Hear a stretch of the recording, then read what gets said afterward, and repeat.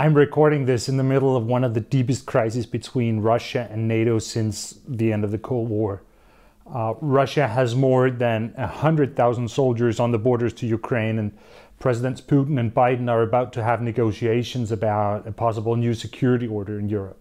We could have a war any day now, or perhaps it's all going to lead to nothing. I don't know. Nobody knows. And this gives me a kind of dilemma because clearly this is the most pressing security issue right now, and I would like to comment on it. But on the other hand, events develop so quickly and are so unpredictable that whatever I say, it's probably going to be irrelevant very quickly. So I thought I'd see if I could find something to say about it that would be relevant regardless what happens in the coming weeks and months. And I think I found something. One of the things that Russia complains about is that it does not feel that it is being treated as an equal by NATO. They're tired of being dictated how the security structures work, and they want their voice to have equal weight. But that's not going to happen, and there's a very specific reason for that. So here is the explanation why NATO will never treat Russia as an equal. Russia has been unsatisfied with NATO for a long time. They feel that they were given promises in the 1990s that NATO would not expand eastwards, and that these promises have been broken. They also feel that NATO has changed its role since the Cold War, so it's not only a defensive alliance, but also an organization that conducts operations around the world. They believe that NATO in this process also bends the rules of international law when it is in their interest, and that NATO does this at the expense of Russia. For example, they like to point to NATO's intervention in Kosovo in 1999. NATO did that without a mandate from the United Nations, and Russia was very much against it. So from a Russian perspective, the West has changed the rules of the international system, and they have bullied Russia in that process. Because NATO did all these things without listening to Russia, and when Russia was against it, NATO basically just ignored it and did it anyways. So this is what Russian officials are talking about when they say that NATO doesn't treat Russia as an equal, or that NATO isn't interested in an equal dialogue. This talking point is popular, both among Russian politicians and academics. And many of the demands that Russia now has for a new European security order are directly linked to this desire to be treated with equal respect. In their opinion, they have tried to have a constructive dialogue with the West, but NATO has ignored them and made a fool of them. Because in the end, NATO never made any compromises. NATO never abandoned an expansion because Russia didn't like it or other things like that. So we can argue about whether or not all this is true. That's the Russian perspective, right? There probably were made some promises in the 1990s about NATO expansion, for example, but context is important when you look at this today. But what I want to address here is the idea that Russia is not being treated as an equal to NATO. Quite frankly, this is a mindset that misunderstands what NATO is. Like, Russia is a country, but NATO is an alliance of 30 countries.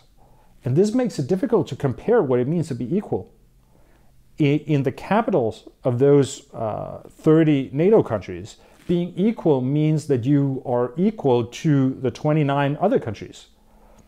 So treating Russia as an equal would mean to treat Russia as number 31. But that's not what Russia means when they talk about an equal dialogue. Russia does not want to be equal to, say, Poland or Romania or even Germany or France. Russia wants to be equal to all the 30 NATO countries combined.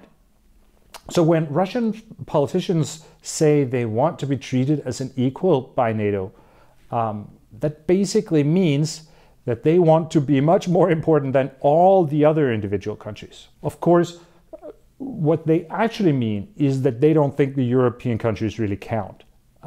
They don't buy the idea that NATO is an alliance of 30 independent countries. In their view, the only NATO country that really matters is the United States. And all the other countries are just America's sort of sphere of influence. So what they want is to have their own sphere of influence where they can dominate over smaller European countries, because that's what they think NATO is. So the Russian leaders have a very wrong idea about what NATO is, and therefore it's pretty much impossible to ever match the demands. Russian leaders think they want to be equal, but in reality they don't. They would never accept what it means to be equal or to be just another European country. Even though by all other standards than military force, Russia isn't actually that special compared to so many other countries. So the European countries will never accept that Russia is somehow entitled to being more important than they are, or that Russia has some divine right to dominate over other countries. So that's why NATO will never treat Russia as an equal, because Russia doesn't want to be equal. They want to be more than that. In the coming months, we will learn how things play out in Ukraine. Maybe Putin and Biden will even find some common ground in their negotiations. But one thing is for sure, Russia will not achieve their goal of being treated as an equal by NATO. Because that standard of equality that they talk about is something that only exists in their own imagination. And that's sad, because it means that we will end up with more confrontations over this question. And in that sense, I think the competition between Russia and the West is becoming more ideological. More and more, it seems that confrontation is driven by divergent and incompatible worldviews. And that is actually new, because it used to be a common thing to say that the difference between modern-day Russia and the Soviet Union is that there isn't an ideological fight between Putin's Russia and the West like there was between communism and capitalism. But I think we are seeing some signs that this may be changing, because the discussion about Russia wanting to be an equal to NATO shows that there are fundamental incompatible ideas about how the international system works or how it should work.